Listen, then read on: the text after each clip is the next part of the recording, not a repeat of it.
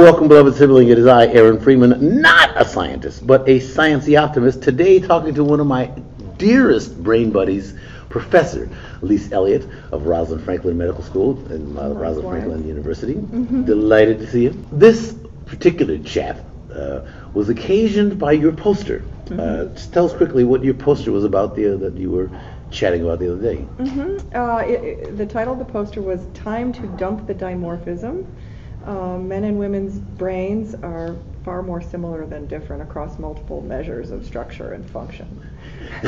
Or something like that, whatever would fit in the title bar. I met you because of your second book, I guess it was, Pink Brain, Blue Brain. What interests me is that you do this current bit of science you're doing has an agenda. You are trying to have an effect in the world. And I guess so. I mean, I think I'm finally comfortable saying that brain sex is a political issue, and that people have been trying to analyze sex differences in the brain since the time of, Aristotle's the first that I'm aware of who wrote about women's inferiority, and it's always to illustrate women's inferiority. And anytime differences in the brain are evoked by authoritative scientists. One of my favorite examples being neurologist Charles Dana, who the illustrious Dana Foundation is named after, and not to take anything away from this very noble foundation, but he was a neurologist 100 years ago, and as was typical for his day, was pretty convinced of women's intellectual inferiority. And given that we were on the verge of trying to enact women's suffrage in the U.S. and around the world, he was invited by the anti-suffrage union to write a letter to the New York Times, or his letter to the anti-suffrage union was published by the New York Times, laying out the basis of women's incapacity to reason sufficiently to vote, given that our spinal cords are narrower than men's, and he had something about the anterior-posterior activation of the brain, which was actually opposite of what we think today, but all of that rendered women, incapable of making rational judgment. But now, what you say makes complete and total sense. It certainly lots of science has been used to less than wholly noble ends. Less than wholly noble. Nonetheless, as I've known you these years, you are reluctant to, as you say, you're sort of willing to come out of the closet as a feminist, and I'm curious as to whence derives the reluctance.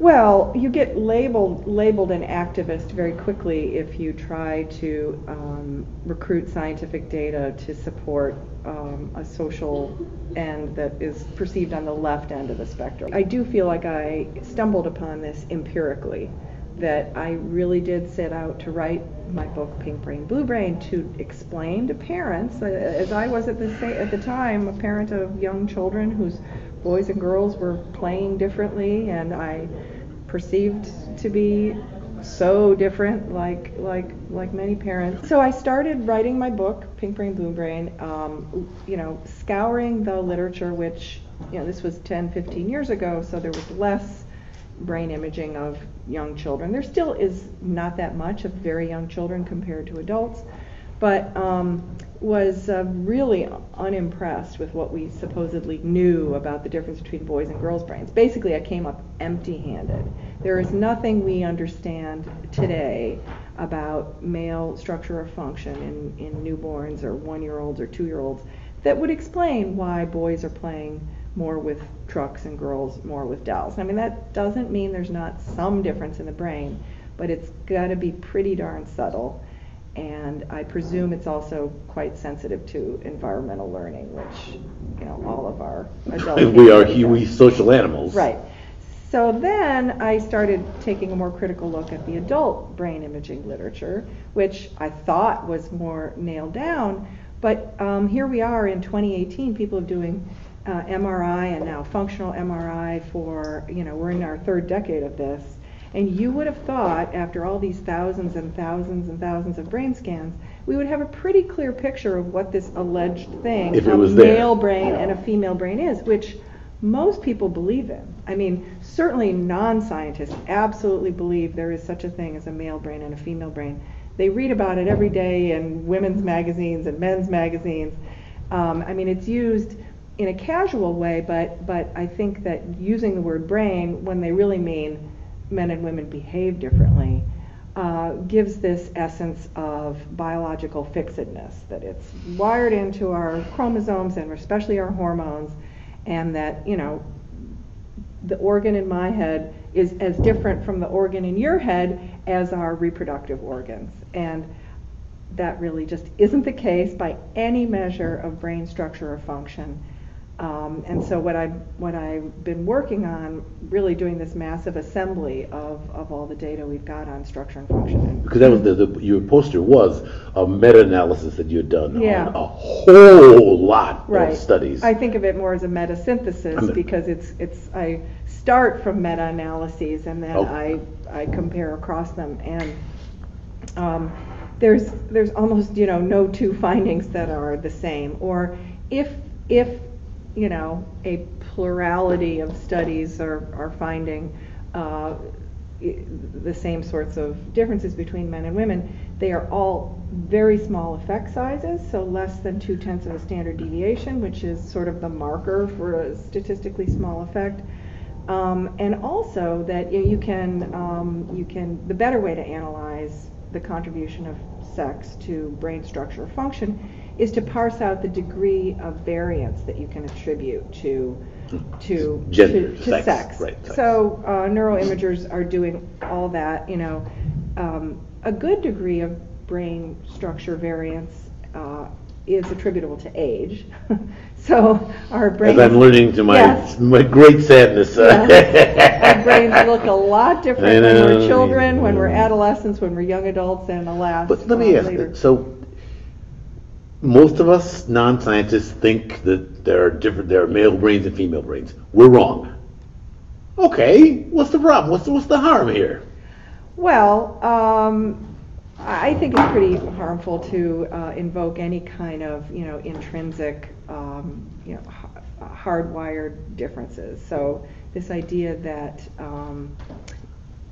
you know, we're born with a biology that will limit the way that we can think and the way that we can feel really cuts short boys and girls, and it cuts short what we know to be men and women's true potential, which is a lot more overlap than difference, and particularly a lot more variance within gender. So any of these measures of masculinity and femininity, you know, a tendency towards warmth or a tendency towards assertiveness or aggression or empathy, all of those measures can be shown to vary much, much more within the group of males and a group of females than the difference between them. And so I think by evoking this term male brain or female brain, and especially the term sexual dimorphism, which that was the title of my poster, Dump the Dimorphism, which is very, you know, science-y way. Sounds really good. Dimorphism. Yeah, I mean, that's good stuff. It sounds much more rigorous and just scientific and evolutionary. Dimorphism, two shapes, an ovary, a testes, you know, that's dimorphic. Our brains are not dimorphic. Our hearts and our livers and our lungs are not dimorphic. But there are also educational or there are economic implications to this belief in dimorphism, right? Well, yeah. Well, you mentioned, I know that on the bottom right-hand corner of your poster was the dreaded James Damore, but that speaks to his work, his letter, his note, and his ideas speak to some of the economic implications of this belief in dimorphism. Right. So obviously, men and women do different jobs on average. In fact, careers are strikingly gender segregated, much more gender segregated than you would predict based on the cognitive and emotional and, you know, non-cognitive abilities that they depend on, social abilities and so on. And so why is engineering so predominantly male? 85% engineering majors, and 85% of Silicon Valley engineers are male. And a huge percentage of the tenured professors in physics, math, at big universities are men. And I should add a huge percentage of the tenured professors in philosophy, sociology, even in the humanities. Men continue to dominate in many of these fields, at least at big name universities. So, the higher the prestige, the more, impenetrable the upper ranks are to women. Fortune 500 companies, there's only 25 out of 500 that are led by women. So, and that has nothing to do with math per se or STEM. I mean, being a CEO, one would argue, depends much more on interpersonal skills and organizational skills, which, at least at the age of 14, most girls are surpassing boys on, and even well into one's 20s. So, the idea that careers are that we parse out into careers based on our intrinsic abilities is just pretty darn inaccurate. The incorrect beliefs that we have about sexual dimorphism ripple out. So there are these kind of social, strongly held, and without any justification, but strongly held because we kind of have this sense that they fan out into other spheres of life. You start with the kind of assumptions, we have social assumptions, and then it shows up in economics, in education, in careers, and that is what you hope your work will help to address. The words we use are important. The words that we use to describe biological phenomena influence the way we think about ourselves and our society and our groups of people. Using a term that exaggerates differences, it takes something that is literally 1% differences in the volume of the amygdala and turns it into two shapes. There's a male amygdala and a female amygdala. Never mind that they're really about 1% different. By calling them different organs, we perpetuate this notion that men and women's brains and overall abilities are fundamentally different, or steered towards steered in different directions. And so that's going to bias hiring managers, and it's going to affect minorities. When women are 1 in 10 in the room, it evokes this stereotype threat where you start questioning your own abilities, and that when you feel like you don't belong there, and then of course, just strictly apart from the gendered expectations, you have a culture that develops when it's 90% male versus equal, that is going to be suppressing a female advancement. When we were at your poster, a young man came over, looked at it. So this is a feminist neuroscience. Yeah. Is what you do feminist neuroscience? Is that fair? Call it. I used to be uncomfortable with that term just because, again, feminist assumes an agenda, but man-hating, hairy-legged. Right. Synonym with lesbian too. No, I forgot about that. Yeah, yes.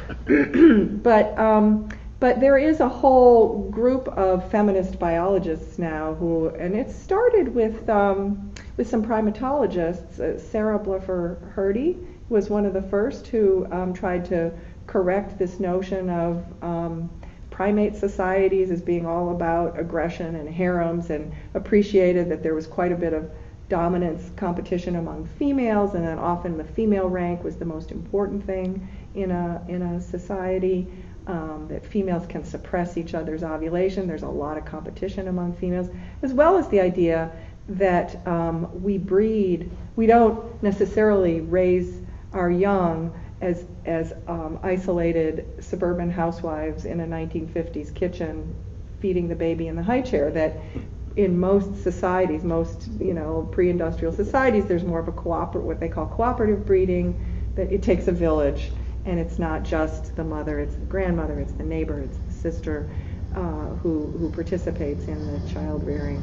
So just deconstructing some of our assumptions about biology and social relations, that because they were all framed by a masculinist biology. I mean, all of biology was shaped, if you will, evolutionary biology, especially the stuff on sexual selection and the notions of sexual dimorphism, by men who had this single-minded focus on male competition. When they looked at sexual behavior, all they could see was the rams rutting over to compete, and the females were just these passive, receptacles of whoever. They're the prize. Yeah, whoever won. Right. But that's not true at all. I mean, there's so much growing evidence about, the females running off and finding superior sperm when the or rejecting the sperm of males that they don't like. Right. There's evidence that chimpanzee females can just reject sperm. All right, so you've been at this. So you wrote the book 15 years ago? 10. Yeah. 10 years ago. How's that working out for you? Well, I think it's had some impact. I think it is still an uphill battle with scientists, much less the public, about disabusing them of this idea of a male brain and a female brain, because unfortunately we have a countervailing movement in neuroscience, in biomedical research, that has been really pushing the notion of studying male and female animals.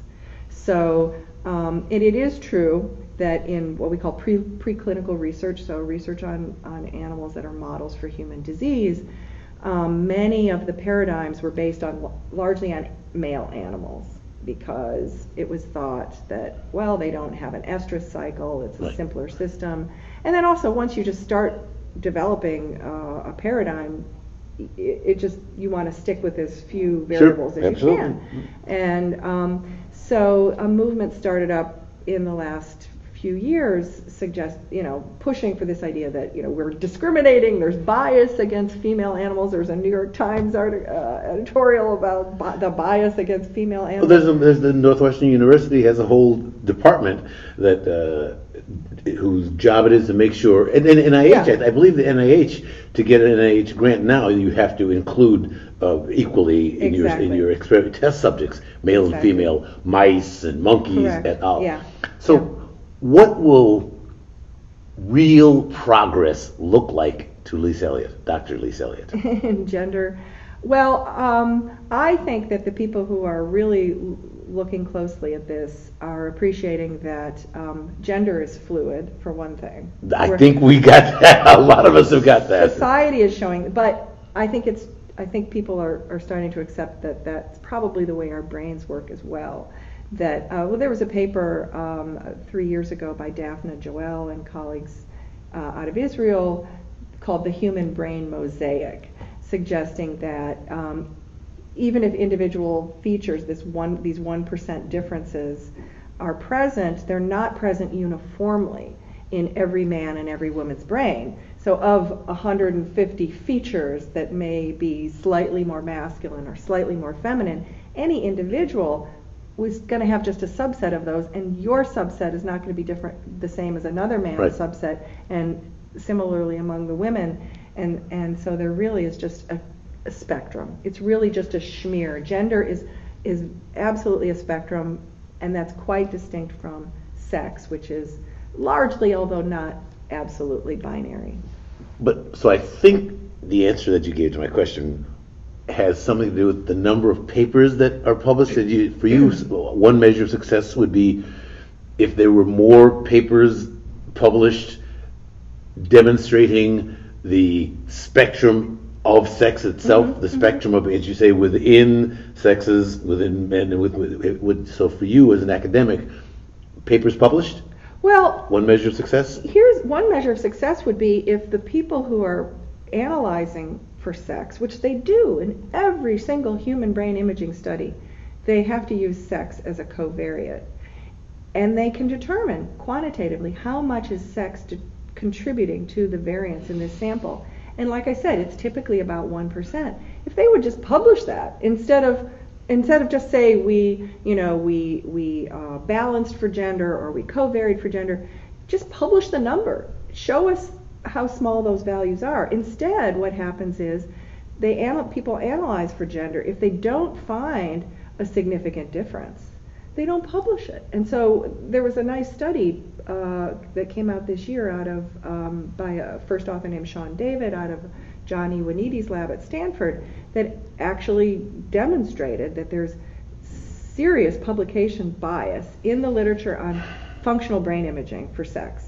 So out of 179 studies of sex differences in human brain activation, the larger studies found very little or no difference. It was only these small studies that found differences, which you can interpret as statistical evidence for publication bias. Those are probably false positives that managed to get through peer review, whereas, an equal number of studies, we presume, where people didn't find a difference, they didn't bother submitting for publication because we knew no editor would bother to take it.